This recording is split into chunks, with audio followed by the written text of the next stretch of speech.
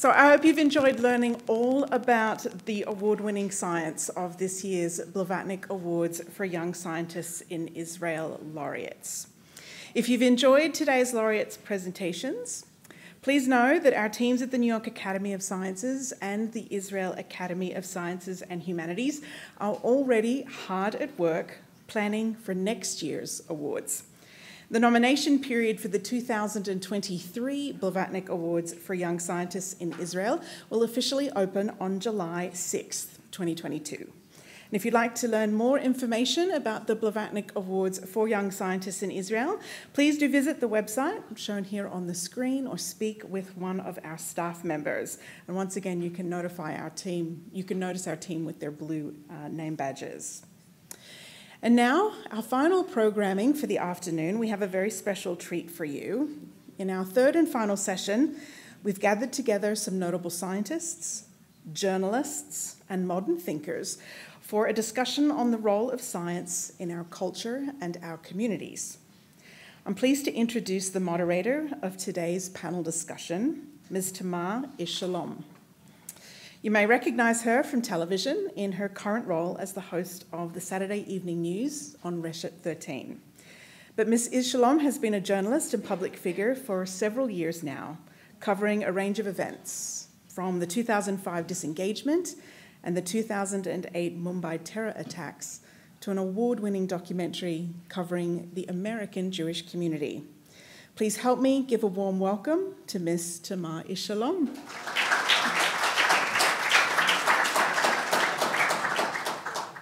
I'll start here. Thank you very much, Brooke, for your warm words. תודה רבה, ברוק. אני שמחה מאוד על ההזדמנות להיות חלק מקהילת פרסי בלווטניק וללמוד עוד קצת על המדע המופלא שנעשה כאן בישראל. אז תודה רבה על הזכות לנהל את הדיון היום שיעסוק בתפקיד המדע בחברה שלנו. בשנתיים האחרונות כולנו חשנו על בשרנו במובן המילולי ביותר את חשיבות המדע בחיינו במהלך הניסיונות ההירואיים לצלוח את מגפת הקורונה העולמית, ומשום מה, למרות ההתקדמות האדירה בכל הנוגע למחקר, הבדיקות, החיסונים והתרופות והירידה בתמותה, בעקבות כך אנחנו עדים לעלייה הולכת וגוברת במספר האנשים שלא בוטחים בהתקדמויות המופלאות האלה. אז האם הכל רק עניין של תקשורת? לא תקשורת במובן של מדיה רק, אלא תקשורת בין אישית וציבורית, בין העולם המדעי לבין הקהל הרחב. על מי מוטלת האחריות לתווך ולהסביר את הפרטים של הטיפולים הללו, של המחקר הזה לדוגמה, שלעיתים קרובות לנו, ההדיוטות, קשה להבין. אז אנשי חבר הדיון שלנו כאן איתנו, בניסיון לענות על מגוון שאלות סביב נושא אחד, תפקיד המדע בחברה. ולפני שנתחיל, אני רק אעדכן אתכם שלקראת סוף הדיון אנחנו נקצה כמובן זמן לשאלות מהקהל, הקהל שנוכח כאן איתנו בירושלים, וגם הקהל שצופה בנו מרחוק, זה עוד אחת מהתוספות של עידן הקורונה. נמצאים איתי פה היום ומוזמנים לבמה, פרופסור דוד הראל ממכון ויצמן, נשיא האקדמיה הלאומית הישראלית למדעים וחתן פרס ישראל, דוקטור תהילה שוורץ אלטשולר, סופרת ועמיתה בכירה במכון הישראלי לדמוקרטיה, ומאיר שלו, הסופר הידוע, ובעל הטור בעיתון ידיעות אחרונות. ברוכים הבאים, חברים.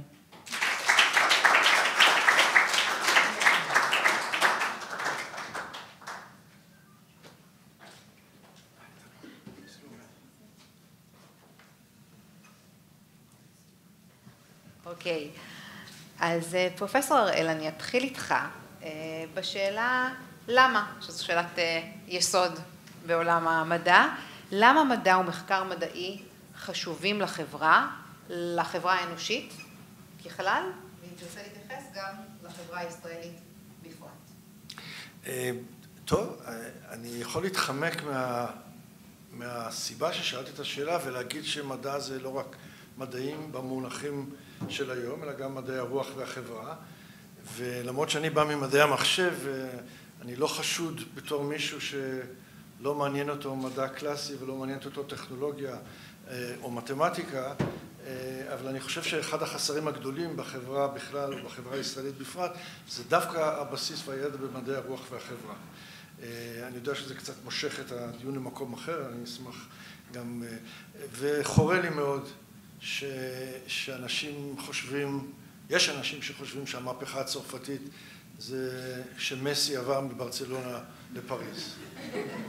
או שתרגום ה-70 זה... למרות שזו מהפכה בפני עצמה. כן, מהפכה רצינית. או שהמהפכה, תרגום ה-70 זאת אולי אפליקציה חדשה של גוגל. אז איך אומרים באנגלית? Having said that, אני חושב שאי אפשר להמעיט בחשיבות של מדע במובן הקלאסי לחברה, בטח בישראל, אבל גם שם הייתי מושך טיפה לזווית אחרת במרחב הרב-ממדי של המדע, דווקא לא כל כך לעניין העובדות, אלא לעניין החשיבה המדעית הרציונלית. אני חושב שכולנו פגשנו אנשים, לא רק שלא יודעים דברים שכדאי וחשוב לדעת, כמו שאת אומרת, בעידן של הפנדמיה ובעידן של בעיית האקלים, אלא אנשים שגם לא יודעים כמה חשוב לחשוב בצורה לוגית וישירה. זאת אומרת, אתה יכול להגיד, אני עכשיו רופא עוגה, אבל אם לא לקחת בחשבון שבין השלב הזה לשלב שאתה מכניס, נניח את הביצים לעיסה, אתה לא יכול שיעברו יותר מ3 דקות, כי כך וכך וכך, ואתה יודע שלקחת את הביצים מהמקרר ולחפש אותם ולהוציא אותם, לוקח 6 דקות, אם לא עשית את החשיבה הפשוטה הלוגית הזאת, העוגה לא תצליח. וזו דוגמה פשוטה מהיום-יום, אבל בעולם, ובמיוחד בדברים שקשורים לבריאות שלנו ולשרידות שלנו בתור בני אדם בעולם המודרני, חשיבה ביקורתית, רציונלית, שמבוססת על עובדות, היא כישרון קריטי שכל אחד חייב, כל אחד חייבת שיהיו להם.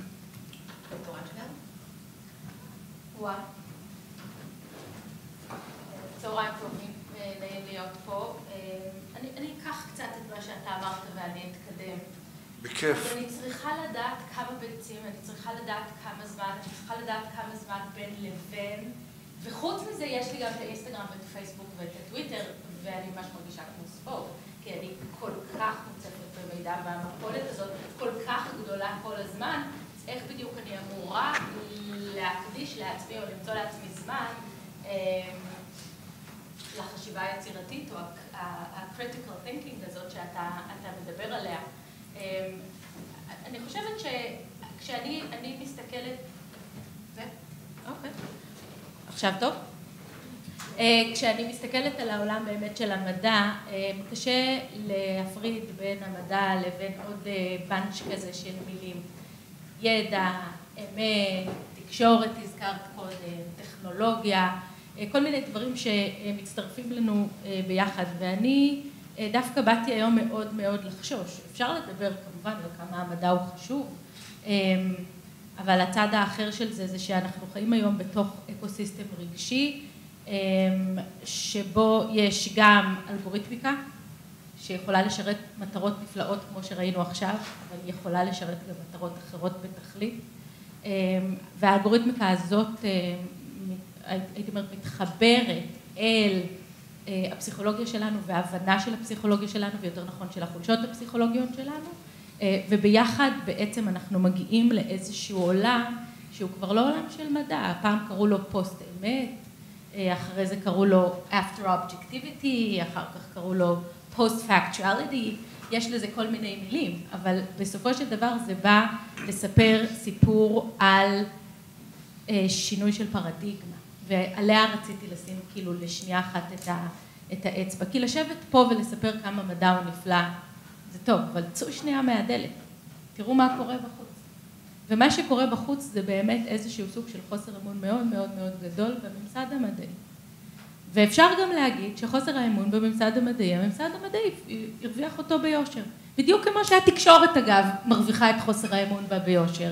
כי יש הטיות, ויש פוליטיקה, ויש שקרים קטנים, ויש גם שקרים גדולים, ויש עוד פוליטיקה. והדברים האלה בעצם יוצרים איזשהו סוג של מדע מוטה, ומדע סלקטיבי. השאלה היא באמת, ואז יש איזה משהו, איזו כמיהה מאוד מאוד גדולה, להגיד, אתם יודעים מה, אם רק נתקן את הבעיות האלה, יאמינו בנו שוב. ובעצם זאת הכמיהה של התקשורת באיזשהו אופן גם, כן? אם רק נהיה יותר אתיים, אם רק נהיה יותר אובייקטיביים, אם רק יאמינו בנו יותר. והבעיה בעיניי היום היא שצריך להסתכל על זה כאיזשהו שינוי פרדיגמה. ואני רק אגיד עליה משפט, כדי שאני לא צריך לעצור אותי בסוף. הקלצ'ר הזה של הדיסקאברי, של הסקרנות המדעית, של החיפוש של האמת, של הניסיון למצוא את הדרך במקום שאי אפשר למצוא את הדרך. והסקרנות הזאת קיימת בעולם שמה שחשוב בו הוא באמת עובדות, כן? הופכת לתרבות אחרת, לא לתרבות של עובדות, אלא לתרבות של חזרות, של חזרתיות. האמת היא לא מה שמגובה בעובדות. האמת היא מה שחוזרים עליו מספיק פעמים.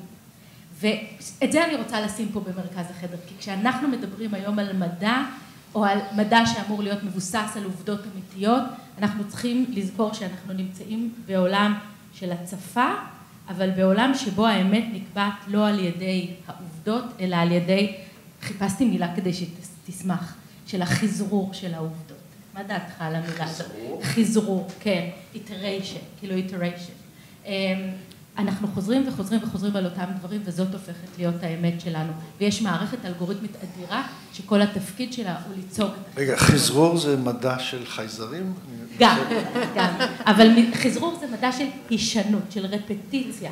ואם פעם הישנות, למשל במשנה, הייתה הישנות כזאת שעושים כדי לדעת יותר, היום מדובר על הצפה של הישנות, או על חזרור מציף.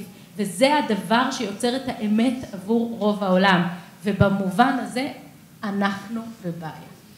ובעולם של האמת שלי, ולא האמת המוחלטת, אז אם זה חייזרים, יכול להיות חייזרים אם זו האמת שלך. אנחנו מגיעים אליך, מאיר שלו, ואני לא יודעת אם אתם מודעים לכך, אבל יושב איתנו על הבמה אקטיביסט מדעי. זה המושג הכי טוב שהגעתי אליו כדי לתאר את הפעולה שלך בעניין הזה. לא משנה אם מדובר באולימפיאדת פיזיקה באיסלנד, או באולימפיאדת מדע כלשהי ביפן, אם תקראו שבוע אחר שבוע את הטור של מאיר שלו, אתם תגלו את כל החתנים והקלות, הנערים והנערות שזכו בפרסים בינלאומיים. ובטור במשך השנים מאיר שלו גם מתעונן בצדק על כך שהפוליטיקאים ואנחנו התקשורת לא מספיק מקדישים מחשבה ופוקוס לדור העתיד של המדע, לתת לו את הקרדיט שלו, כפי שבצדק נותנים את הקרדיט והכבוד לכל מיני אלופים אולימפיים בספורט. ואקטיביסט מדעי שגם מצליח, כי בשנים האחרונות יש שינוי ביחס של הפוליטיקאים, שמזמינים פתאום למשכן נשיא ומרימים טלפון, וגם אנחנו, התקשורת הבעייתית, השתפרנו בעניין הזה. רק לפני שבועיים היה אלוף שחמט של אירופה לנוער עד גיל 9, שזכה, ואני זוכרת שהתעקשתי שבמהדורה זה יהיה במוצאי שבת, אבל זה היה גם קצת נפוטיזם, כי הוא מהיישוב שבו אני גרה, אבל זה היה חשוב עוד לפני כן. אז רציתי לשאול גם אותך למה זה חשוב לך לקדם את הנושא הזה, וגם כמובן השאלה שהייתה ליתר חברי הפאנל, למה בכלל מדע חשוב לחברה? טוב, אז יש פה באמת השאלה, למה מדע? אני חושב שבראש ובראשונה, משום שהמין האנושי הוא מין מאוד סקרן, והוא רוצה לדעת איך דברים עובדים. זאת אומרת, אני לא חושב שיש עוד חיה שמתבוננת בגוף השמימי, הלילי, הלבן הזה, שפעם הוא נראה כמו מגל, ופעם הוא נראה כמו דיסקית, והוא בכל פעם הוא עולה במקום אחר ושוקע במקום אחר. אני לא חושב שהחיות נותנות, כמובן מודעות לכך שבלילה עם ירח מלא יותר קל לצוד או יותר קשה לצוד, אבל אני חושב שרק המין האנושי רוצה לדעת למה הדבר הזה מתרחש. וכאן המין האנושי מתחיל להתפלג. יש המין האנושי שקובע, מנבא נבואות וחוזה תחזיות אסטרולוגיות לפי התנועה של הגופים האלה, או שממציא איזשהו סיפור של איך אלוהים ברא את העולם הזה, ויש אותו חלק במין האנושי שמנסה להבין מה קורה פה, והוא צופה, והוא חוקר, והוא עושה ניסויים, ואני חושב שיש פה בעצם שתי גישות. הגישה המדעית שהיא הגישה הספקנית, כלומר, גם מה שאני אומר עכשיו, או גם המסקנה שאני הגעתי אליה עכשיו, כל מדען מודע לאפשרות שבעוד 20 שנה תקום תיאוריה חדשה או יקום מדען אחר שיערער את מה שהוא אמר. ויש, לעומת הספקנות, יש הפסקנות, שהיא בדרך כלל הגישה הדתית, שלצערנו גם משפיעה מאוד על הפוליטיקה, ומכאן גם על תקציבים, ומכאן גם על מעבדות ומענקים וכו' וכו'.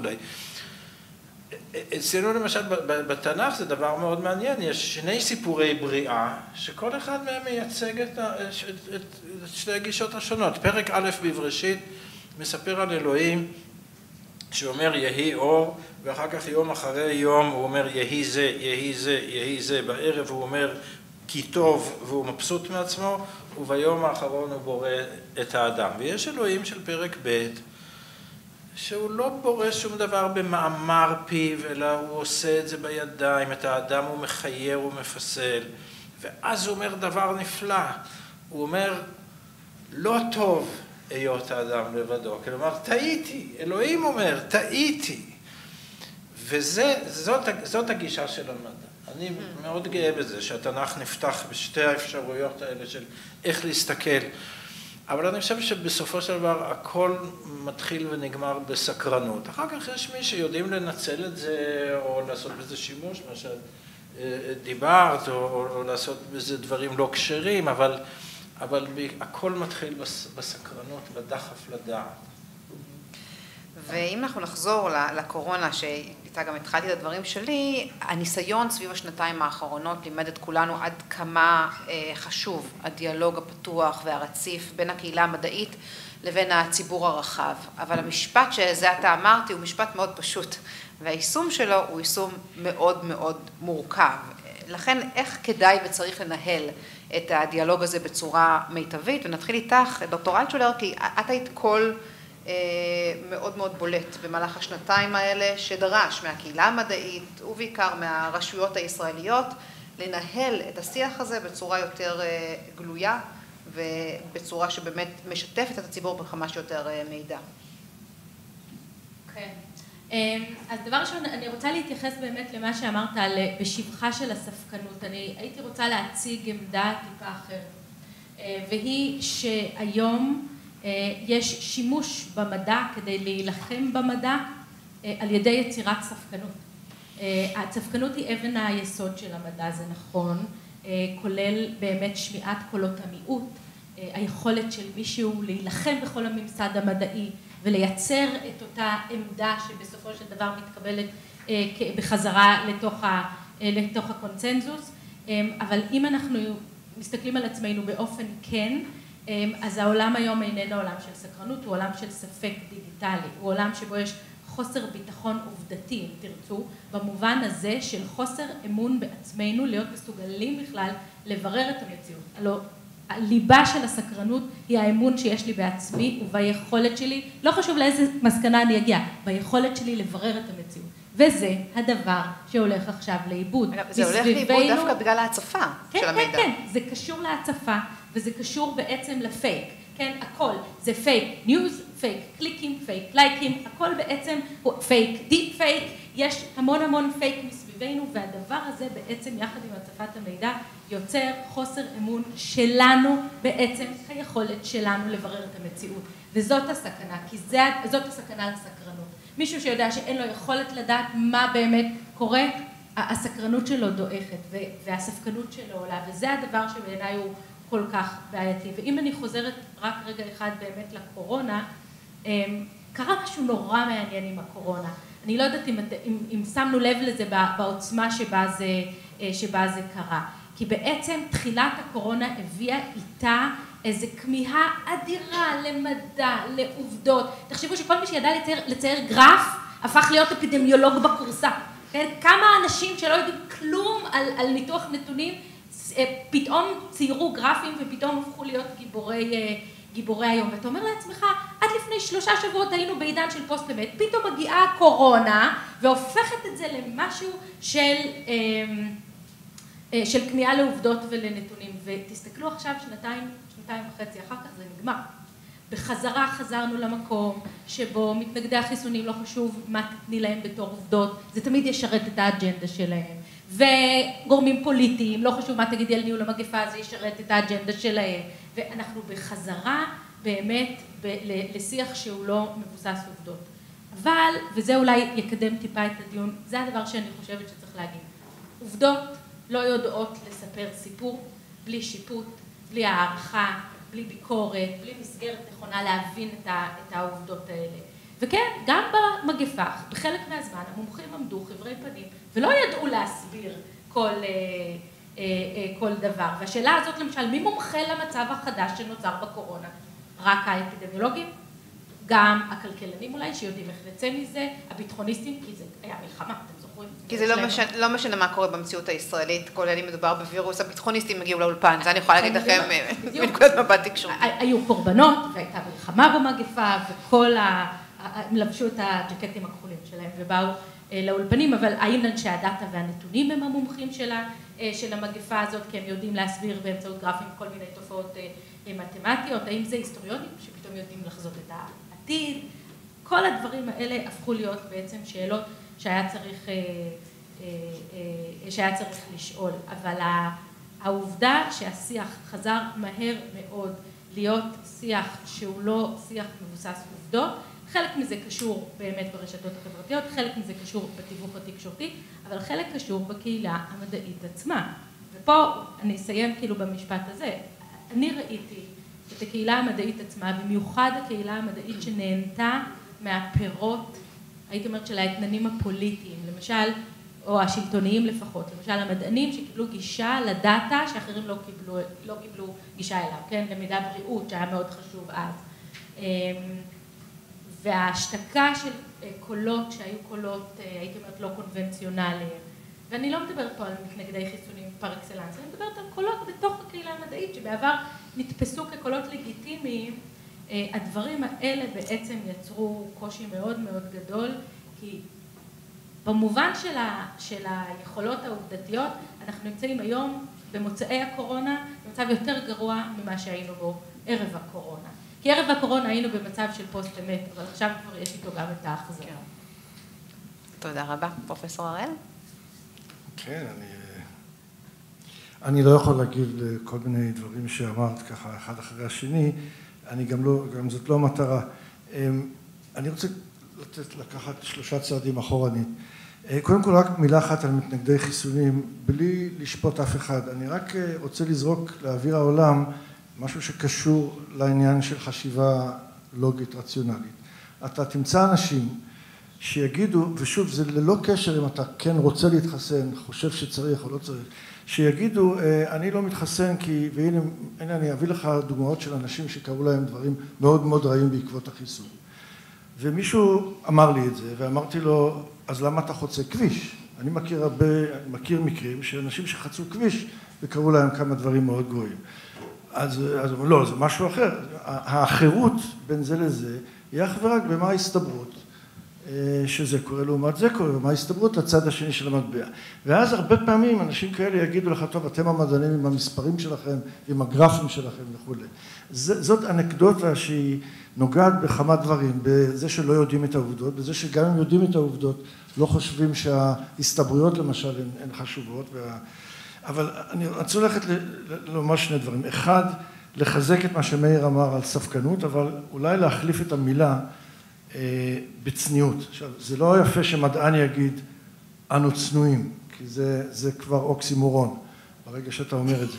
אבל המדען, ואני מדבר עכשיו על מדעי הטבע, זה מה שהתכוונת מאיר, לא התכוונת למתמטיקה, ששם הוכחה זאת הוכחה וזהו.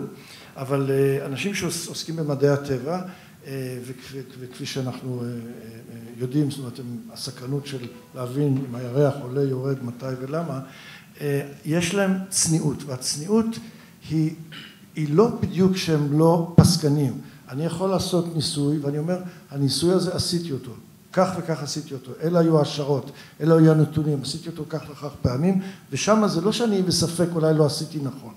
והמסקנה היא מסקנה שאומרת, בהינתן העובדות האלה והאלה, הנה המסקנה שלי. על זה אתה לא יכול להתווכח. הצניעות באה מתוך זה שאולי יש עובדות חדשות שאיננו יודעים. סתם כדי לעשות את זה מאוד פופולרי, איינשטיין כיסח את ניוטון.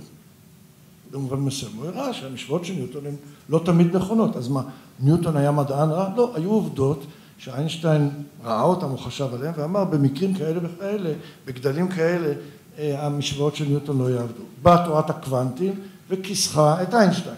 שוב, לא בגלל שאיינשטיין. עכשיו, זה לא רק שזה מה שקורה, זה מה שצריך לקרות. פילוסופיית המדע של קרל פופר, למשל, היא אומרת שכך מדעי הטבע מתנהגים. אתה המדען בצניעות רבה מציע תיאוריה, ומה שכן פסקני בהצעה הזאת, זה שעד כמה שידוע לך, נניח אני מציע תיאוריה, עד כמה שידוע לי, התיאוריה הזאת מסתדרת יפה עם כל העובדות הידועות.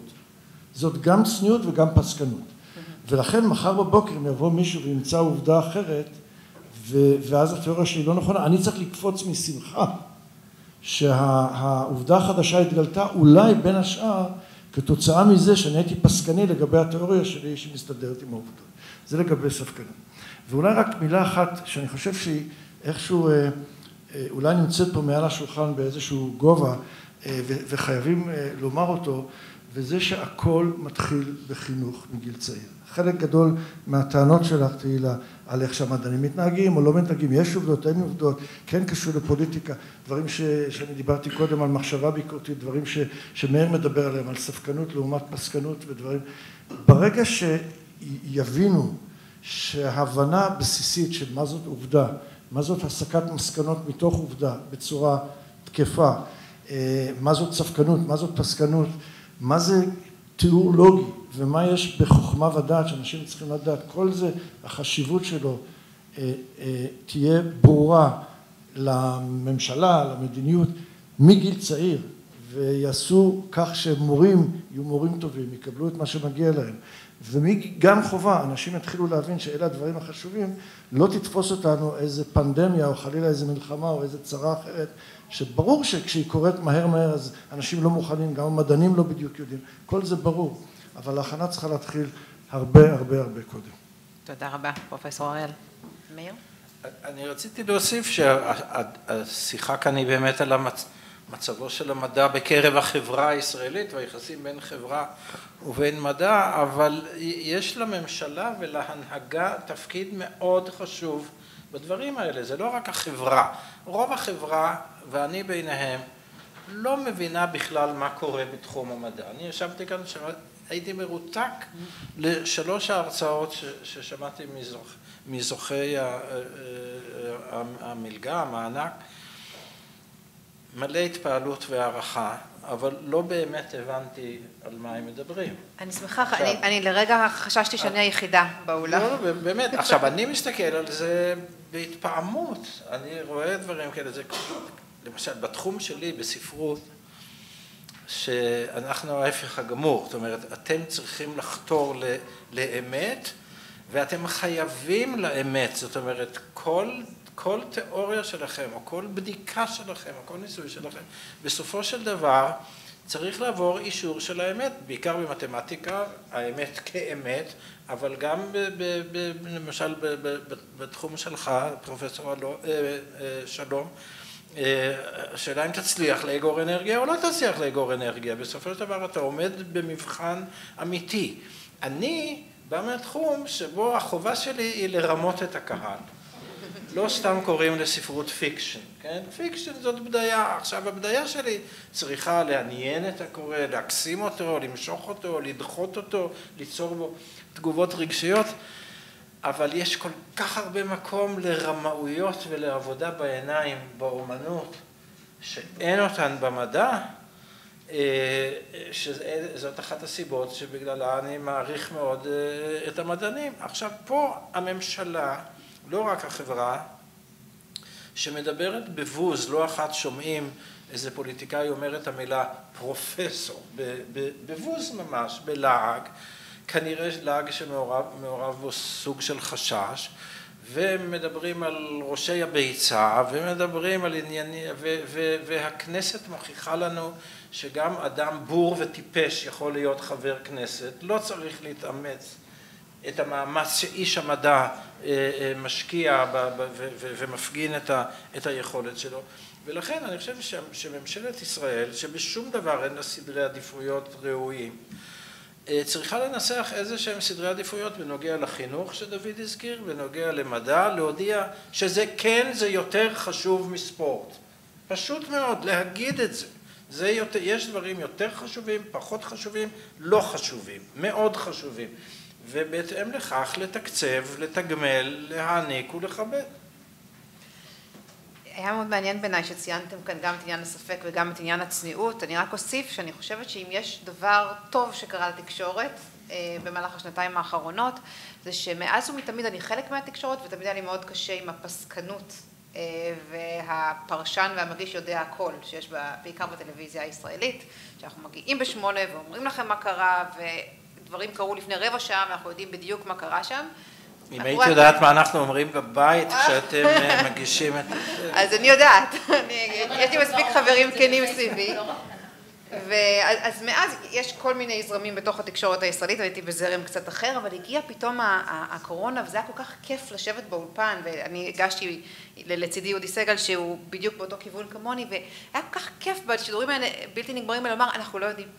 האמת היא שבשלב הזה אנחנו לא יודעים, נאמר לכם יותר מזה, חברי הכנסת לא יודעים, וגם המדענים שפה באולפן, בגלל שהם מדענים וישרים גם אמרו, כן, אנחנו לא יודעים, אנחנו חוקרים את זה יחד. היה בזה משהו מרענן, אני חושבת, לשיח הציבורי. אני מקווה שזה יכניס בכולנו גם מידה גדולה יותר של צניעות. מותר לי להתפרץ לך רגע, אבל כן חייבים לתת קרדיט לאותם מדענים שבאמת לא יודעים. הפנדמיה הזאת, זה קרה כל כך מהר, ובאמת הצליחו לפתח חיסון, אפשר לקחת אותו, לא לקחת אותו, להתנפל עליו, לא להתנפל עליו, אבל המהירות שבה פתרונות חלקיים לבעיה הקרדינלית הזאת קרו, זה קודוס למדענים. חלק מהמדענים יותר, חלק מהמדענים פחות. אי אפשר לקחת את זה מהם. אני לא זוכר, לא מכיר דוגמה אחרת שדברים כל כך טובים קרו כל כך מהר בגלל בעיה כל כך קשה. כל אחד מהכל ככים האלה יכול להיות פה משום, זה לא היה קשה, זה לא היה מהר, הפתרונות לא טובים. אבל זאת האמונה האישית שלי. וזה אי אפשר לקחת מהם. אז קורה משהו מאוד מאוד קריטי, ולבוא בטענות ולהגיד, המדען, זה, הוא לא יודע, אין לו את העובדות, הוא בגלל פוליטיקה קיבל את העובדות, וזה, זה מאוד קל להגיד. לא, אבל דווקא נהפוך הוא, אני חושב שהיה משהו מרענן בשיח הזה. בדיוק. כי אמרו, אנחנו לא יודעים, וזה חלק מהמצב העולמי של אי הוודאות שאנחנו נמצאים. ועדיין היו דברים שקרו וידעו והצליחו. כן. אז בהמשך ישיר לכך, כשאתה מסתכל על העתיד של העולם המדעי, אחרי מגפת הקורונה, איזו השפעה לטווח ארוך אתה רואה על העולם המדעני ועל המדענים, וגם אילו שאלות וסוגיות צריכות לעמוד בראש סדר העדיפויות של מדעניות ומדענים היום, אחרי הפנדמיה, בתקווה שאחרי הפנדמיה. קודם כל, הנבואה ניתנה לשוטים, ואני מכיר גם מקרים שניתנה לאנשים שהם עוד יותר גרועים משוטים. אני לא יכול לענות לך על זה. כל מה שאני יכול לומר, זה העניין של סקרנות, דרך אגב, שהזכרת קודם, הוא גם קריטי. פרופסור מיכאל סלע, שהלך לעולמו לפני פחות משבועיים, שהיה נשיא מכון ויצמן, אחד המדענים החשובים שמדינת ישראל הוציאה, דיבר, כמו הרבה מדענים אחרים, על זה שהסקרנות זה הבסיס לכל. מה שצריך, שוב, זה חינוך. מה שהמדענים יעשו בעתיד, חס וחלילה שנכתיב להם. תראו את שלושת אלה, את ארבעת אלה. ההרצאה שלך זה משהו שלא חשבת בכלל לעשות אותו לפני 3-4 שנים, וכמעט כולנו נכנסים למשהו שלא ברור אם הוא יהיה שימושי או מעשי, נכנסים כי הוא מלהיב, נכנסים כי הוא מסקרן. איך אומרים? תנו להם או תנו לנו להמשיך בדרך זו. לא לתקצב אך ורק דברים שנראים שבהם תהיה לנו מצוינות, חס ושלום. הייתי באיזשהו דיון, גם אחד שהיה בכנסת ואחד שהיה במקום אחר, הכל בשבוע האחרון, ואני די נחרדתי מהעובדה שבאחד הדיונים חיפשו רק דברים של טכנולוגיה והייטק. אז איזה מין מדינה תהיה לנו? כולם יהיו 5 יחידות מתמטיקה. יש קצת השראה מזה מבנט עצמו, שאני מאוד מעריך הרבה דברים שהוא עושה, הוא בא מההייטק. מדינת הייטק תהיה חלולה מבחינה תרבותית, מבחינת דעת, מבחינת יהדות. בין שאר הדברים שאספתי מאמירות כאלה, כמו עם המהפכה הצרפתית, מישהו שאל אותי אם בבא מציע, בבא קמא ובבא בתרא, הם בני דודים של הבבא ברוק. או הבבא בובה, שזה עוד יותר גרוע. אז זה דבר אחד. ובפגישה השנייה שהייתי במקום אחר, אז לא רק שדיברו רק לטכנולוגיה והייטק, אלא בתוך זה אמרו, איפה יהיה המצוינות, שם נשפוך את הכסף. מה זה יהיה מצוינות? שרונן אלדן יספר לנו כמה המתמטיקה של תורת המספרים משנות ה-30 וה-40, שאחד המובילים שלה באנגליה טען שכל מה שהוא עושה אין לו ולא תהיה לו אף פעם חשיבות מעשית, הרדי כמובן, היה מתהפך בקברו, אם הוא היה מבין בתורת ההצפנה, כמה הדברים האלה שימושים היום. תנו לנו, להם, אני כבר זקן, תנו להם לשוט. וזה גם לממשלה. הממשלה צריכה לשים תקציבים על חינוך מגיל צעיר, מדעי ורוחני ותרבותי, לתת למדע לזרום. בישראל לא ייבנה אף פעם מתקן כמו סרן, כי אנחנו לא מספיק גדולים, לא מספיק עשירים, אבל אף אחד לא ילחם פה כדי שיהיה סרן, כי ברור שאי אפשר. אז זה לא אומר שלא צריך לתת לאנשים לרוץ. לאן שירוצו, המדענים טובים יעשו דברים טובים, רק תנו להם תקציבים, חנכו את המורים, תנו להם משכורות טובות, והכל ייראה אחרת לגמרי. מאיר? לא, אני בעצם הייתי צריך להיות מדען, איפשהו, אני לא יודע איך זה קרה, אבל הוסללתי לכיוון, אני חושב שההורים שלי הסלילו אותי לכיוון אחר יותר של העברית והכתיבה והקריאה וכולי. אני גם יודע בדיוק, הייתי צריך להיות זואולוג, ואני עוד אהיה זואולוג יום אחד, אבל אני זוכר איך זה התחיל. זה התחיל בכך שהיה לנו שכן בשיכון קריית משה בירושלים, חוקר טבע שהיה המורה של אבא שלי בתיכון, שקראו לו אמוץ כהן. הוא היה חוקר הכבישים, חוקר חרקים, ואני הייתי אז בן, אני חושב, 5 והוא בן 60 או משהו כזה, וכל יום הוא היה יוצא לשדה ליד השיכון, ועם זכוכיות מגדלת ומלקחות ורשתות פרפרים, ועושה כל מיני דברים, ואני התלוויתי אליו והוא הזמין אותי להצטרף. ואז יום אחד התכופפנו שנינו מעל אבן, הוא הפך את האבן, הייתה אבן שטוחה די גדולה, ואמר תסתכל. והיו שם נדל שביקש מחסה ותפתירים של איזה פטריות, והיו שם אורי כדורי האלה שמיד התקדרו, וכל מיני, ושלשול שחיפש זה, ואני הסתכלתי והרגשתי שזהו, שזה מה שאני צריך לעשות. זאת אומרת שהעולם שלי התהפך בבת. ובמשך שנים אני גידלתי בבית כל מיני יצורים כאלה, אז את החדווה הזאת של לקחת ילד קטן ולחשוף אותו אל הדברים האלה, אני חושב שמערכת החינוך צריכה לעשות, להפוך את האבנים האלה ולהראות לילדים. ואני, כיוון שהזכרתי את בית הספר, אז אני רוצה לצטט עוד כלל שאולי יעניין אותך, אם הבנתי נכון, שכשלמדנו גיאומטריה בכיתה י' או משהו כזה, והמורה אמר לנו את הכלל הידוע, דרך 2 נקודות עובר רק קו ישר אחד, אז החבר שלי בני, שהיום הוא מהנדס מכונות, כלומר בן אדם שעומד עם 2 רגליים על הרצפה, הוא אמר, לא, קו ישר יכול לעבור דרך 3 נקודות הנמצאות על עיגול, יכול לעבור קו ישר אם הוא עבה במידה מספקת. עד לשם הגעתי בגיאומטריה. גיאומטריה היה הדבר היחיד, אגב, שאהבתי במתמטיקה. ציינת שזה לא מעניין, אבל כנראה שבגלל זה גם לא המשכתי הלאה ללימודים ריאליים. אמרתי שאין מה לעשות עם זה, לא אמרתי. אוקיי. דוקטור אלטשולר, אנחנו איתך, ואם את מסתכלת על העתיד של המדע, את היית מאוד ספקני ופסימיסטית בנוגע לנקודה שבה אנחנו נמצאים. האם את רואה משהו בעתיד שעולם המדע עצמו יכול לעשות, שיכול לשפר את המצב, או שזה כבר לא בשליטתו, שזה כוחות גדולים מאיתנו שאת מתארת? אז דבר ראשון באמת רציתי לדבר שנייה על הכוחות הגדולים, כי אם אנחנו מדברים על ממשלת ישראל למשל, או על מערכת החינוך במדינת ישראל, ועל זה שצריך לחזק את האוריינות המדעית בקרב ילדים, חשיבה לוגית והבנה מהי עובדה וכל מיני דברים כאלה, זה קצת מזכיר לי את הליצמנים האלה האדומים על המשקאות הממותקים. אתם מכירים את אלה שיש בהם עודף סוכר ועודף שומן וכל מיני כאלה? זה מה שאני הולך לסופר, עכשיו נורא קל לי לדעת מה טעים, יש על זה מדבקות אדומות. זה בדיוק מה שרציתי לומר. ההנחה שבעולם שבו אנחנו חיים, עמוס הגירויים המתוכננים והמתורגתים היטב, אם רק נעשה משהו במערכת החינוך, הכל ישתנה, זאת הנחה לטעמי מופרכת. ולכן הדאגה שלנו, לא הפסימיזם, הדאגה והניסיון לתקן, צריכים לבוא מעוד כיוונים. והכיוון המשמעותי שקצת קושר אותנו גם לעולם של המדע, הוא באמת הכיוון של חברות הענק הטכנולוגיות. ואני רוצה לומר את זה באמת ב3 הקשרים. ההקשר הראשון הוא שכשיש ביקורת על המדע, אז אנחנו אומרים, באמת לא הייתה מספיק צניעות, ואולי היו הטיות או כל מיני דברים כאלה, אבל הבעיה של המדע היום היא לא ביצירת המדע, כמו שאמרתי קודם, הבעיה היא בהפצת המדע, הבעיה היא בהפצת העובדות, הבעיה היא בעצם במיסקונדקט שנעשה אחרי שכבר יש ריסרצ', לא במיסקונדקט של הריסרצ' עצמו, וזה הדבר שאנחנו צריכים לשים לב אליו, כי הוא התוצר הישיר של האלגוריתמיקה של הרשתות החברתיות.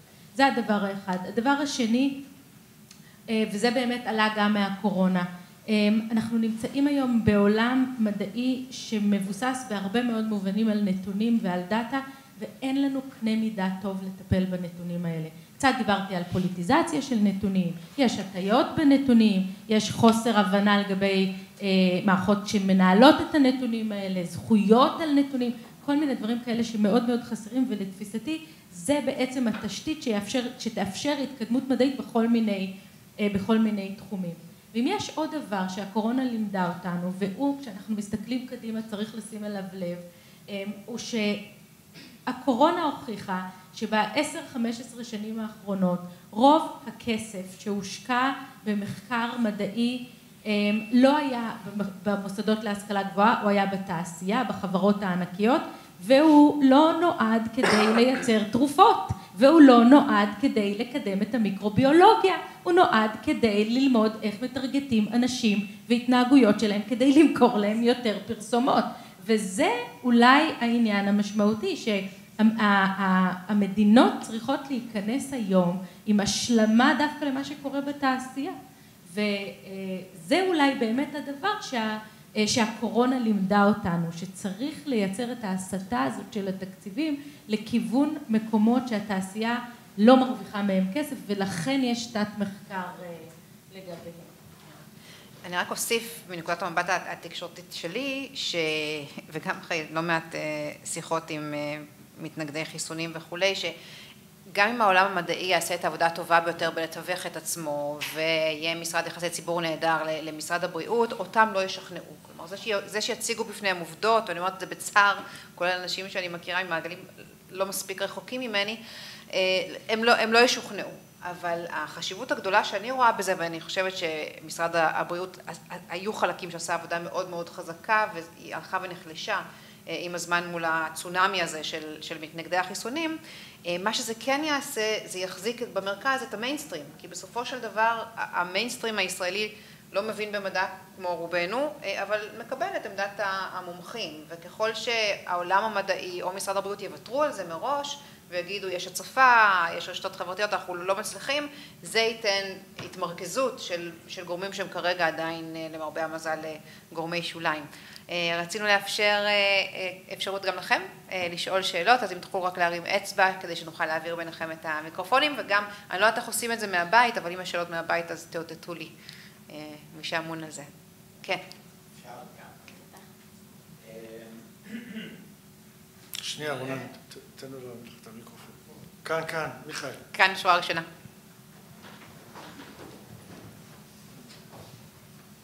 סתם מסקרן אותי מאוד לשאול את הפורום הזה, מה אתם חושבים. אז אם מסתכלים לאורך ההיסטוריה האנושית, נראה שכמעט לכל אורכה היו המון חומות בין ההמון לבין האמת. הבן אדם הממוצע, לא רק שלא הייתה לו גישה לאמת, היו המון גורמים אינטרסנטיים באמצע שעשו מניפולציות ודאגו שההמון לא באמת ידע מה קורה. עכשיו, לא יודע, פחות או יותר מאז הנאורות, כנראה בעולם המערבי, יש איזשהו מצב, יש איזשהו שיווי משקל שבו, לדוגמה, אם פוליטיקאי אומר משהו שהוא אינו אמת, אז הוא צריך לשאת בהשלכות, וההשלכות האלה הן שליליות. ואפשר לחשוב אפריורי שאולי העולם מתקדם קדימה, ובגלל זה זה ככה, אבל אם מסתכלים אחורה זה לא ממש נכון. בתקופה של לא יודע, הרפובליקה הרומית, המצב היה יותר טוב מבאימפריה הרומית שבה אחר כך. ביוון העתיקה המצב היה יחסית יותר סבבה לא יודע, באימפריה המונגולית או whatever.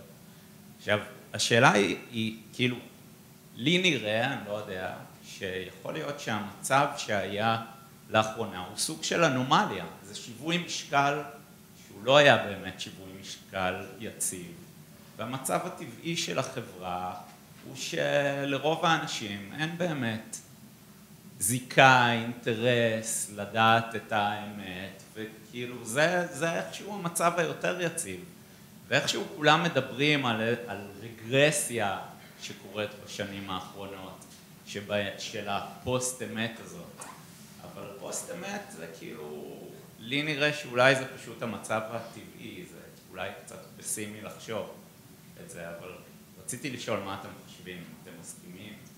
יש לכם... אני חושב שבימי קדם, זה מין מונח כללי ולא מדעי, היה אינטרס גם לממסד הדתי וגם לממסד הפוליטי, שבדרך כלל היה בית מלוכה כלשהו, באמת להסתיר את האמת. זאת אומרת, אנשים שידעו מה קורה במדינות אחרות, אולי היו כועסים על המלך שלהם, אנשים שידעו שהעולם, שכדור הארץ מקיף את השמש ולא השמש את כדור הארץ, עלולים היו לפגוע בהכנסות של הממסד הדתי, ולכן אני חושב שאז באמת הייתה חסימה באמת בולטת של, נאמר הסיפור של גלילאו כמובן, או הסיפור האולטימטיבי של ממסד דתי שעומד מול מדע ופוגע פגיעה קשה ומכאיבה במי שנושא את האמת. היום אני חושב שיש כל כך הרבה נגישות לכל כך הרבה מידע, שרוב האנשים לא יודעים מה לעשות עם זה בכלל.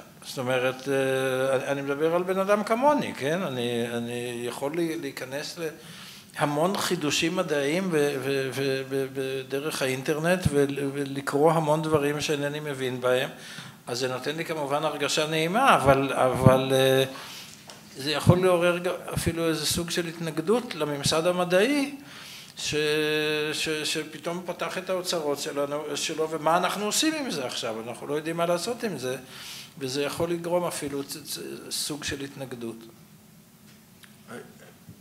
כל מילה, זאת אומרת, לקחת לי את התשובה, כולל גם העניין של הכנסייה וגלילאו, אבל אני רוצה רק להוסיף שאחד הצדדים הנוספים למטבע, זה שאלה שמפיצים את הקונספירציות ואת האי-אמיתויות, יש להם במה ענקית, הרשתות החברתיות. כן.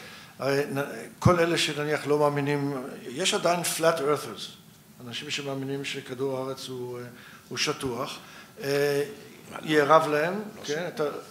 וכמו שאת אמרת, אי אפשר יהיה לשכנע אותם שלא, אבל הנזק שיש להם פוטנציאל לעשות הוא עצום, כי הם מפזרים, ובחיסונים כמובן זה מאוד מאוד בלט. אז יש גם את הצד הזה, זה נכון שיש אמת, יש אמת מדעית, אמת עם הצניעות שדיברנו עליה קודם, אבל יש גם את אלה שיש להם אינטרס, לא רק כספי, להפיץ את הדברים שאינם אמיתיים, אפילו שאולי הם מאמינים שהם אמיתיים. וזה אין פתרון, זה ברור. תקשיב, אני לא רוצה ללכת לרומא. מספיק שנלך 70 ו100 שנים אחורה. אתה הזכרת את הנאורות ויחד איתה באמת את המודרניזם, והתפיסה של הנאורות ושל המודרניזם הייתה שאנחנו נשנה את המצב שבו קיים פער כל כך גדול בין יודעי האמת לבין הציבור הרחב. אנחנו נאפשר חופש מידע, אנחנו כל הזמן נחמם את שוק הרעיונות והדעות, מתוך איזושהי תפיסה שככל שתהיה בו פחות צנזורה, תהיה עליו פחות צנזורה, לא מצד המדינה ולא מצד בעלי עיתונים ולא מצד גורמים כלכליים וכל מיני דברים כאלה, רק נחמם כל הזמן את השוק הזה, נפתח את כל צווארי הבקבוק ונאפשר למקסימום של מידע להיכנס אליו. למה? כי ברגע שייכנס אליו מקסימום של מידע, מה תושג? האמת. האמת תצוף מבין כל הרעיונות. זאת התפיסה המודרניסטית של חופש הביטוי, עליה מבוססות הדמוקרטיות. ולכן גם כאילו נלחמו בצנזורה מצד המדינה בשנות ה-50 וה-60, נלחמו בבעלי העיתונים, ברוני התקשורת בשנות ה-80 וה-90 של המאה ה-20, וכל כך סמכו על הכוח המשחרר שיש באינטרנט. כי הנה פתאום כל מה שרצינו יקרה, יהיו המון רעיונות בתוך השוק, ומי תצוף? האמת, 25 שנה לתוך מהפכת האינטרנט, אנחנו מגלים שמשהו אחר קורה.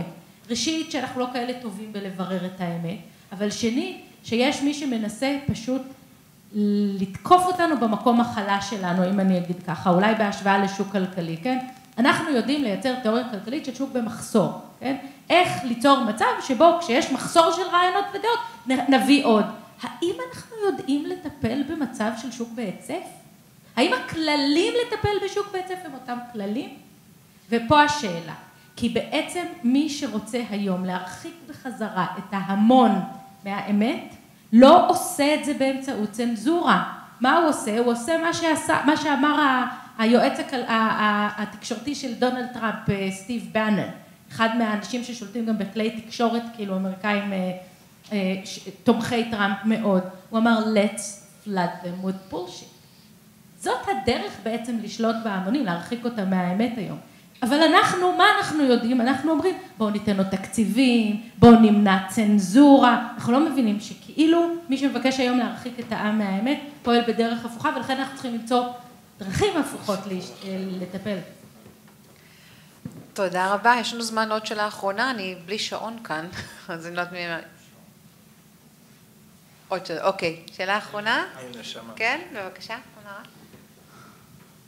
הרבה דיברתם פה על העניין שאנשים מחפשים את העובדות ומחפשים את הידע, אבל בתור האנשים, אנחנו פחות מחפשים מה האמת, אלא מחפשים עניין, מחפשים כאילו לא לדעת בשביל לדעת את האמת, אלא לדעת בשביל עניין, כי אנחנו, בגלל שאנחנו במקום שמלא במידע ומלא בדברים, אנחנו רוצים למצוא בדרך כלל את מה שהכי מעניין, את מה שהכי כיף לשמוע, ולא לאו דווקא את משהו אמת, הרבה... תגידי, את מתכוונת למשהו שהוא מעורר עניין או מעורר התרגשות? אני באמת רוצה שתסתכלי על זה. כי בסופו של דבר גם הידע שאותם אנשים שמפיצים את הפייק ניוז, הם מעבירים את זה בשפה שכולנו מבינים, ומספרים את זה באופן שכולנו נוכל לדעת. ובדרך כלל כשאני רוצה לגלות משהו על הקורונה, או כל דברים האלה ניסיתי לחפש, מאמרים מדעיים לא הצלחתי להבין, כי זה היה בשפה לא גבוהה ולא נגישה. אני לא חושבת שהעניין הוא צריך לפתוח את כל הרשתות ואת כל המידע, אלא להנגיש אותו. אז כאילו, כל המידע כבר פתוח אלינו, אין לנו שום מידע שהוא מוסתר מאיתנו, ואין שום מידע שמקודם יותר, אפילו ברשתות החברתיות היום. זה לא שאני אקבל פתאום משהו של מתנגד חיסונים, בגלל שהאופן שהרשת חברתית פועל, הוא להראות לי רק את מה שאני אוהבת, מה שאני מאמינה בו, אז זה לא יכול לשנות לי את הדעה, כי זה מראה לי רק את הדעה שלי, ורק את מי שבצד שלי. אז העניין הוא לא הרשתות החברתיות, אלא יותר הרשתות האינטרנט ומקורות המידע של מה שמונגש יותר, מה שמונגש פחות. אני יכול להגיב על זה? אני לא יודע אם זאת הייתה שאלה, אבל הערה ממש ממש מצוינת. אנחנו לא דיברנו פה על הנגשה, דיברנו באמת על אמת, על עובדות, על איך המדענים. אז איך קוראים לך? סליחה? גל. גל? שמעת 4 הרצאות. היה מעניין? אני בן אדם שמעניין אותה הרבה דברים כאלה. היה מעניין לך? לי אישית כן, אבל יכולתי לראות... היה מעניין לכולם פה? בסדר, רגע, אני לא... בסדר.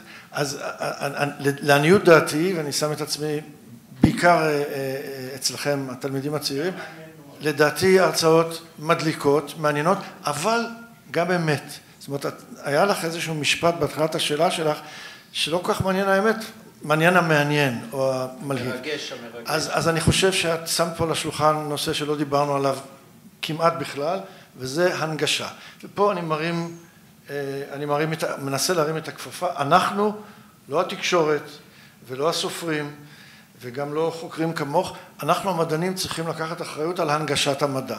עכשיו, פה באקדמיה למדעים אנחנו עושים מאמצים עוד מימי התחלת הקדנציה של נילי כהן לפני 7 שנים, ואני ממשיך את זה עוד ביתר סט, לעשות מה שאפשר כדי להנגיש. אני מוכן להסתובב בכל הארץ, ללכת לכל תיכון, לדבר על מדע, לדבר על מתמטיקה, לעשות קסמים עם קלפים אפילו, ולדבר על אמת ועל עניין. אבל אני רק בן אדם אחד. יש לנו פה סדרות של הרצאות לציבור הרחב, שבחלקם הגדול אנחנו מזמינים תלמידים. תוכנית חדשה שיזמנו כאן ושתיפתח כנראה, אני מקווה בספטמבר, זה פרויקט משותף עם בית הנשיא, ששני הגופים, בית הנשיא והאקדמיה למדעים, בראשות שני הנשיאים, יערכו 3 פעמים בשנה לפחות, הרצאות פופולריות קצרות, 10-12 דקות עם 2 מגיבים ברמה שווה לכל נפש. להנגיש, לדבר על מדע, לדבר גם במדעי הרוח והחברה. אגב, המטרה שלנו היא שלפחות אחד מכל המפגשים האלה כל שנה יהיה בפריפריה, בדרום, בצפון. אנחנו עושים מה שאפשר. יש לי יותר מדי חברים מדענים שאין להם זמן או רצון להשתתף במאמץ הזה. אני קורא לכולם, כל מי שיודע גם להרצות, ויש הרבה מדענים שפשוט תשאיר אותם לעשות מדע, הם לא יעשו עבודה טובה בהנגשה, זה לא תמיד בא ביחד. מי שכן יכול, אתם דברו עם הקולגים שלכם, כמה שיותר להסביר, להנגיש, ובדיוק כמו שאת אמרת בשאלה שלך, גל, שזה יהיה לא רק אמת, אלא גם מעניין ומרתק. זה אפשרי, וצריך לעשות הרבה יותר. תודה רבה, פרופסור הראל, שאגב ההנגשה חשובה לך עוד לפני 40 שנה, עוד מימי האוניברסיטה המשודרת, שאז היית שם מאוד מעורב ופעיל. תודה רבה לכל חברי הפאנל המכובד שלנו.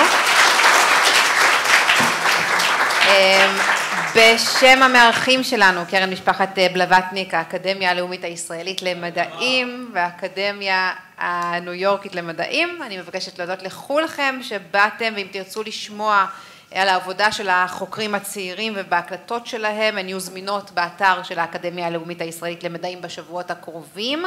תודה רבה לכל הדוברים שהיו כאן במהלך כל הבוקר הזה. תודה לך על ההנחיה, תמר. תודה, בשמחה. לפרופסור ברקוביץ', לזוכים של פרסי בלווטניק לשנת 2022, נמחא להם כפיים לפני סיום.